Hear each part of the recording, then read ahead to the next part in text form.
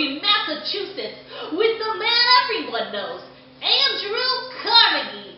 Thank you so much for allowing us to come visit you on this beautiful estate. Now, Mr. Carnegie, everyone has heard your name. You are one of the most well-known businessmen of all time. Tell me where this all started. I was born in 1835 in Dunfermline, Scotland, to parents who highly valued literature and education. I was never very formally educated, but I have been an avid reader since I can remember. At the age of 13, my family and I moved from Scotland to Allegheny, Pennsylvania, where I started out working as a bobbin boy. In a textile mill, making $1.20 a week. It was not exactly the most desirable job, and before long I was promoted to a messenger in a telegraph office due to my penmanship skills. Later I was again promoted to telegraph operator, where I made $20 a month. 4 years later I began working as Thomas Scott, the then superintendent of the Pennsylvania Railroad's Western Division, personal assistant and telegrapher. During this time, I learned the ins and outs of the industry and made some changes to the company, like keeping the telegraph office open 24 hours a day. In the following years, an informant of the company told me about an upcoming strike. I told Mr. Scott about it, and we quickly put it to a stop. 3 years later, I was promoted to superintendent of the Pennsylvania Railroad's Western Division. You were quite the worker in your earlier years, Mr. Carnegie. I have heard about your investments in those years. What all did you invest in? Yes, I would say I was quite lucky in my investments. In 56, I invested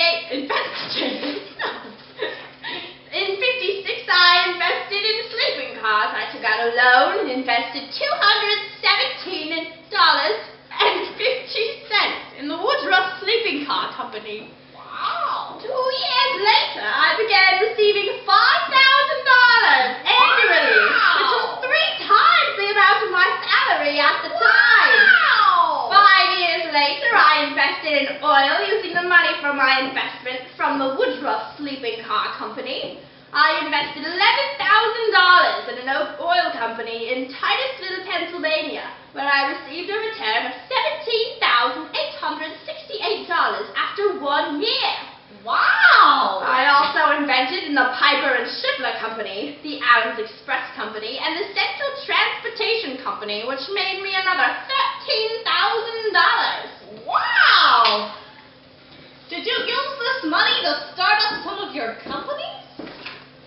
After I paid a replacement soldier $850 to serve for me in the Union Army, I did just that with the help of the generous Thomas Scott. He loaned me $40,000 to help me create the Keystone Bridge Company, which built bridges out of iron instead of wood. Whoa! I also established the Keystone Telegraph Company, which quickly merged with the Pacific and Atlantic Telegraph Company. In 1975, I opened the Edgar Thomas Works steel plant. 6 years later, I bought 50% of the Coke Company. Then, in 1981, I bought the Homestead Works Mill, which was a rival mill to mine. Before the turn of the century, I decided to turn all of my steel companies into the Carnegie Steel. Wow! And I gained an annual profit of $40 million. Wow! The year after that, I decided to sell my company to J.P. Morgan, who created U.S. Steel. Wow! When you were making so much money, why did you decide to sell your company? In 1868, I wrote myself a letter outlining my plans for the future.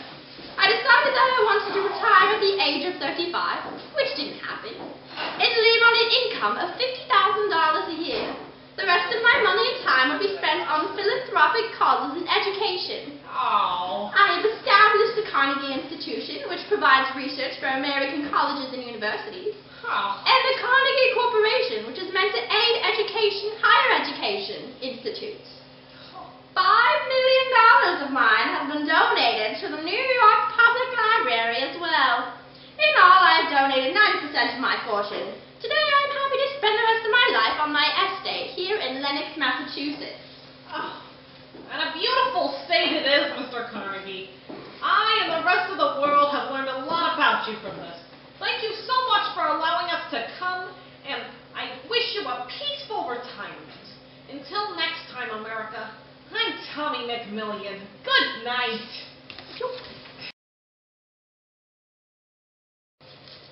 Good evening, America. Charlie Trout here with Mr. John Rockefeller. So tell me, where did your success begin? I was born in Richford, New York in '39. My father was a pitchman and traveled for months at a time. I was mainly raised by my mother, who was very religious and a disciplined woman. She taught me to work, save, and give to charities. At the age of 16, my family and I moved to Cleveland, Ohio, where I attended high school from 53 to 55. There, I practiced my public speaking skills on the debate team. After high school, I attended Folsom's Commercial College for 10 weeks, where I learned bookkeeping, penmanship, commercial history, banking, and exchange. I got a job as an assistant bookkeeper with Hewitt and Tuttle, who were commission merchants and produce shippers. Stop. By 58, I was arranging transportation deals and engaging in trading ventures. When did you become an independent businessman? When I was 19, I went into business for myself and formed a partnership with my neighbor Maurice Clark. Wow. We each spent $2,000 to work on commission merchants in hay, meat, grain, and other goods. Within the first year of business, we had grossed $450,000. During the Civil War, our business expanded, but by the early 60s, I realized that the future of the business would be limited and invested in oil. I bought my own plumbing supplies and built my own barrels for the oil. Wow. In February of 65, I bought out the Clark brothers and built another refinery in Cleveland the following year. Wow. In 67, Henry M. Flagler became my business partner, and we created the largest refiner in the world. Impressive. I believe in our business was that nothing should ever be left uncounted or measured. Having the highest quality of oil was always our goal. 3 years later, Standard Oil Company of Ohio was created, and I owned 30% of the company. At this time, I found the Standard Oil business rather chaotic and believed that having one large company would be the solution to the chaos. By April of '73, almost all the refineries in Cleveland had been purchased by us. Wow. We expanded into New York and Pennsylvania as well.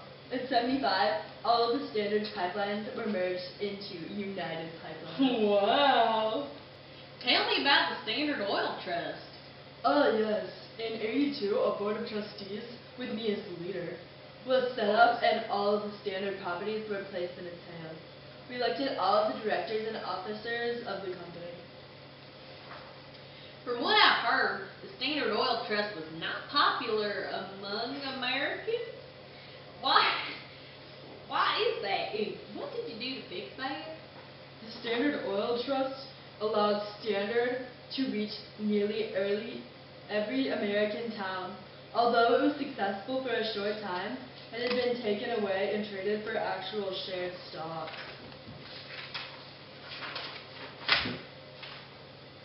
What did you do after retiring from Standard Oil? With my fortune of $900 million, Wow. I had to donate a portion of it. Well, I duh. donated $75 million to the University of Chicago and established the Rockefeller Institute for Medical Research for $50 million. Wow. The General Education Board was a foundation I created for $50 million to help establish high schools through the South. Wow. When the Rockefeller Foundation was officially established, I donated $235 million. I hope that although I have made millions in my company that the public knows that I do not keep it all to myself. Mr. Rockefeller, you are a very generous man. America has made many improvements thanks to your business and educational foundations. Thank you for sharing your story of success with us tonight. Well, that's all for tonight, America. This is Charlie Trout signing off. Stay classy, America. Hello, America! Today we have a very special guest coming to our show. You may love him, loathe him, respect him or reject him, but regardless, there is no question that John Pierpont Morgan is one powerful man, and without him our country would not be the same. So without further ado, welcome to the Chaz Show, JP! I'm your host, Chaz Cassidy! Hello, Chaz. It's good to meet you. It is an absolute honor to meet you, Johnny. Please, Chaz. It's Mr. Morgan. Oh, I do apologize, Mr. Morgan, sir.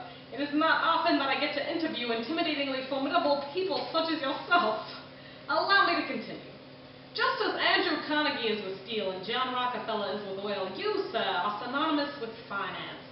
Quite literally, in fact, because of your bank, J.P. Morgan Company. Could you tell us a little bit more about how you got that started? Well, my father was a partner in a London-based merchant baking firm, so I was growing up in Connecticut. I was surrounded by both wealth and principles of finance. After finishing my studies in Europe, I worked with my father for a year before moving to New York City in 1857 to make a name for myself in the finance industry. I worked for some time at New York Investment House of Duncan Sherman, however. In 1861, I decided to found my own bank, J.P. Morgan and Company. In 1871, Anthony Drexel and I formed a partnership, Drexel, Morgan and Company. Has a ring to it, doesn't it? Oh, indeed. Which soon became America's foremost banking firm. It was after Anthony's death that I returned to the name J.P. Morgan and Company. Ah, I see. That is simply fantastic, Mr. Morgan, sir. It was your role as a part of Drexel Morgan & Co. which led to your involvement in the railroad industry. Am I correct? Yes, Chaz, you are. In 1879, we successfully sold stock in William Vanderbilt's New York Central Railroad Company without driving down the share price. Oh, impressive. Which gained prestige for our partnership and resulted in me becoming a director of the New York Central. I have had my hand in the railroad industry from that point forward. In 1885, I threatened to block a railroader's investment capital in order to force them to end their silly rate wars. The competition was going to ruin the profitability of my investments, and I could not allow that to happen. In addition, I also arranged the finances for the Great Northern and Northern Pacific lines, as well as the Southern Railroad. I eventually gained a vital role in roughly 1/6 of the railway in our country, which was greatly due to Northern Securities Company. Golly, Mr. Morgan, you sound like a bit of a control freak. I jest. Didn't the Northern Securities Company get broken up by the federal government when Teddy took office? Yes, unfortunately we were forced to disband because the Supreme Court found it to be in violation of the Sherman Antitrust Act. Everyone was so afraid of monopolies. I fail to see what is so wrong with a company created to control several different railroads.